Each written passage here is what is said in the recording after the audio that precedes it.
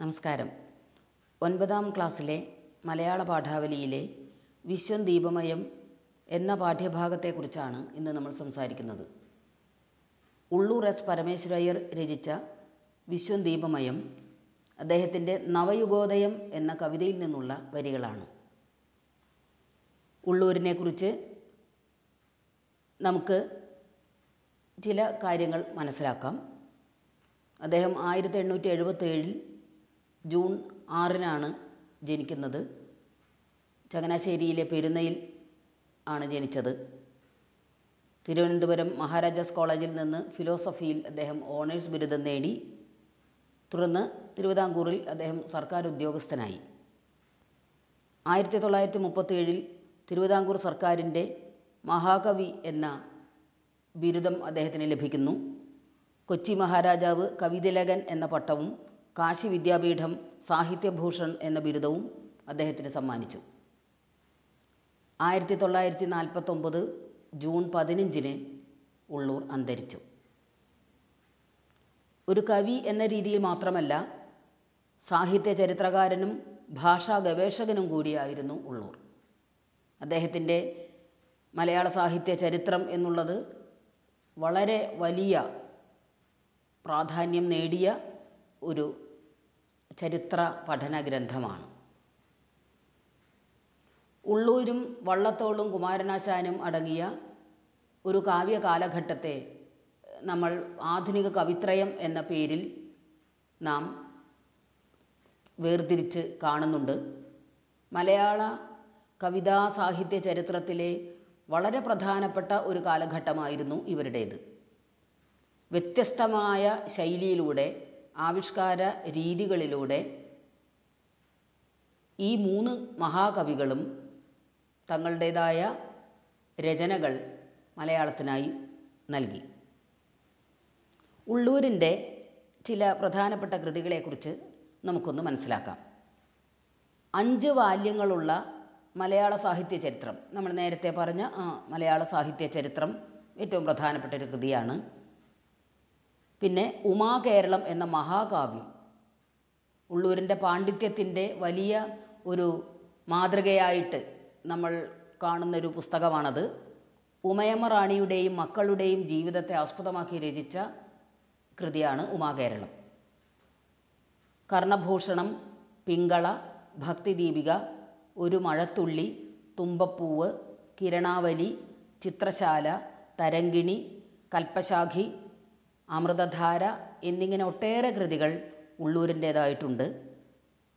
അദ്ദേഹത്തിൻ്റെ കാവ്യഭാഷയെക്കുറിച്ച് നമുക്ക് മനസ്സിലായിട്ടുള്ള കാര്യം, ഏറ്റവും സംസ്കൃത ഭാഷാ സ്വാധീനം പ്രകടമാകുന്ന രചനയായിരുന്നു അദ്ദേഹത്തിൻ്റേത് എന്നാണ്. അതായത് സംസ്കൃത പദങ്ങൾ കൂടുതലായി അദ്ദേഹം ഉപയോഗിച്ചിരുന്നു. നമ്മൾ പലപ്പോഴും അധികം കേട്ടിട്ടില്ലാത്ത ചില വാക്കുകൾ കൊണ്ടുവരുന്നത് കൊണ്ട് അദ്ദേഹത്തിൻ്റെ കൃതികൾ ഒറ്റ വായനയ്ക്ക് മനസ്സിലാകില്ല എന്നും പലരും പറഞ്ഞിരുന്നു. പക്ഷേ ഇങ്ങനെ എഴുതുന്ന ഉള്ളൂർ തന്നെയാണ് പ്രാവേ പ്രാവേ പോകരുതേ എന്ന കുട്ടിക്കവിതയും എഴുതിയിട്ടുള്ളത് എന്നത് നമ്മൾ ഓർക്കണം. ഉള്ളൂരിന് സംസ്കൃത പദങ്ങളും പ്രൗഢമായ ഭാഷാരീതിയും അലങ്കാര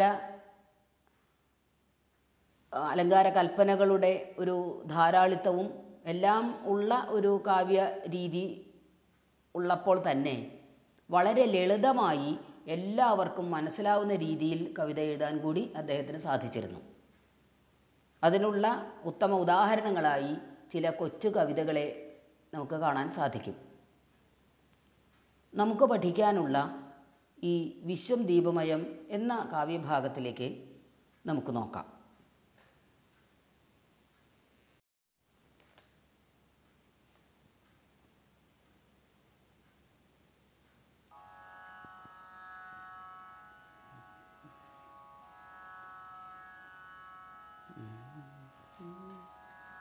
മാലുള്ളതാണീ മഹിയെന്നു വെച്ചു മാൾകുന്നതെന്തിന്നു മനുഷ്യരേ നാം തൻ സൃഷ്ടിയിൽ പെട്ടോരതിന്നും ഈശൻ സ്ഥാനത്തെ നൽകേണ്ടതു ധർമ്മമല്ലേ. കൈവിട്ടു പോയി പകലെന്നു വെച്ചു കണ്ണീരൊലിപ്പിച്ചൊരു കാര്യമുണ്ടോ. വരേണ്ടതല്ലേ നിശയും നമുക്കു വപുസ്സിനുത്ഥാനം ഉഷസ്സിലേകാൻ.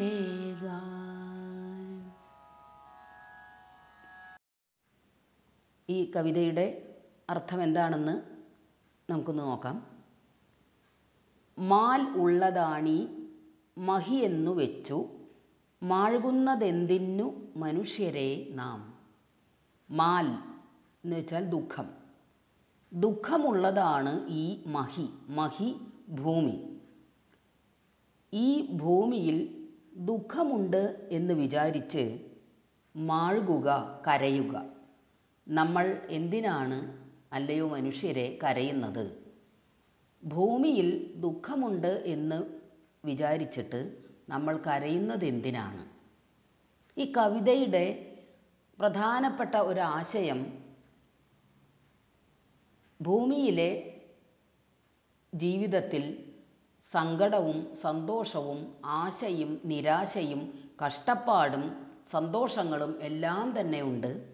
അതുകൊണ്ട് ഒരു പ്രത്യേകമായ അവസ്ഥ ഉണ്ട് എന്ന് വെച്ച് അതിൽ തന്നെ നമ്മൾ മനസ്സ് ഉറപ്പിച്ച് സങ്കടപ്പെടേണ്ടതില്ല, നിരാശപ്പെടേണ്ടതില്ല എന്നാണ്. ആ കവിതയുടെ ആ തലക്കെട്ട് ശ്രദ്ധിക്കേണ്ടതാണ്. എന്താണ് തലക്കെട്ട്? വിശ്വം ദീപമയം എന്നുള്ളതാണ്. വിശ്വം ദീപമയം എന്ന ആ വരി, ആ തലക്കെട്ട് മറ്റൊരു ഉള്ളൂർ കവിതയിലെ ഒരു വരിയാണ് എന്നുള്ളത് കുട്ടികൾ മനസ്സിലാക്കേണ്ടതാണ്. അതേതാണ് ആ കവിത? പ്രേമസംഗീതം എന്ന കവിതയാണ്. അതിൽ ഉള്ളൂർ പറഞ്ഞിട്ടുള്ളത്, വിളക്കു കൈവശമുള്ളവനെങ്ങും വിശ്വം ദീപമയം, വെണ്മ മനസ്സിൽ വിളങ്ങിന ഭദ്രന് മേന്മേലമൃതമയം എന്നാണ്. എന്താണ്? വിളക്ക് കൈവശമുള്ളവന് വിശ്വം മുഴുവനും ദീപമയമാണ്, വെളിച്ചം കൊണ്ട് നിറഞ്ഞതാണ്. ലോകത്തിൽ എന്തു തന്നെ അനുഭവങ്ങൾ ഉണ്ടായിക്കോട്ടെ, പക്ഷേ സ്വന്തമായൊരു വിളക്ക് അവൻ്റെ ഉള്ളിലുണ്ടെങ്കിൽ, അവൻ്റെ കയ്യിൽ വിളക്ക് പിടിച്ച് നടക്കുക എന്നുള്ള അർത്ഥത്തിലല്ല, സ്വന്തമായി ഒരു വെളിച്ചം ഉള്ളിലുണ്ടെങ്കിൽ, നന്മയുടെയും പ്രത്യാശയുടെയുമായ ഒരു വെളിച്ചം ഉള്ളിലുണ്ടെങ്കിൽ, ഒരു വിളക്ക് എപ്പോഴും ഉള്ളിൽ സന്തോഷത്തിൻ്റേതായ ഒരു വിളക്ക് കൊളുത്താൻ കഴിയുമെങ്കിൽ അവന് വിശ്വം മുഴുവനും വെളിച്ചം നിറഞ്ഞതായിരിക്കും. ആ വരി തന്നെയാണ് ഇവിടെ അദ്ദേഹം കവിതയുടെ ഇവിടെയുള്ള കാവ്യഭാഗത്തിൻ്റെ തലക്കെട്ടായി കൊടുത്തിരിക്കുന്നത്, വിശ്വം ദീപമയം എന്നുള്ളത്. അതുതന്നെയാണ് ഈ കവിതയുടെ അർത്ഥവും സന്ദേശവും. ഇനി നമുക്ക് കവിതയിലേക്ക് പോകാം. ദുഃഖമുള്ളതാണ് ഈ ഭൂമി. ഈ ഭൂമിയിൽ ദുഃഖമുണ്ടെന്ന് വെച്ച് നമ്മൾ എന്തിനാണ് അല്ലയോ മനുഷ്യരെ സങ്കടപ്പെടുന്നത്? തൻ സൃഷ്ടിയിൽപ്പെട്ടൊരതിന്നും ഈശൻ സ്ഥാനത്തെ നൽകേണ്ടത് ധർമ്മമല്ലേ. തൻ്റെ സൃഷ്ടിയിൽപ്പെട്ട അതിനും ദുഃഖത്തിനും, ദുഃഖവും ദൈവകൃതമാണ്, ദൈവം നൽകുന്നതാണ്. സന്തോഷം ദൈവം നൽകുന്നു, ദുഃഖവും ദൈവം നൽകുന്നു. ആശ ദൈവം തന്നെ നൽകുന്നു, നിരാശയും ദൈവം തന്നെ നൽകുന്നു. എല്ലാം ദൈവമാണ് നൽകുന്നത്. അപ്പോൾ തൻ്റെ സൃഷ്ടിയിൽപ്പെട്ട ആ ദുഃഖത്തിന് അതിൻ്റേതായൊരു സ്ഥാനം നൽകേണ്ടത് ദൈവത്തിൻ്റെ ധർമ്മമല്ലേ. സൃഷ്ടിച്ചവൻ ആ സൃഷ്ടിയെ കൃത്യമായ രീതിയിൽ സ്ഥാപിക്കേണ്ടത് ധർമ്മമാണല്ലോ എന്നാണ് കവി പറയുന്നത്.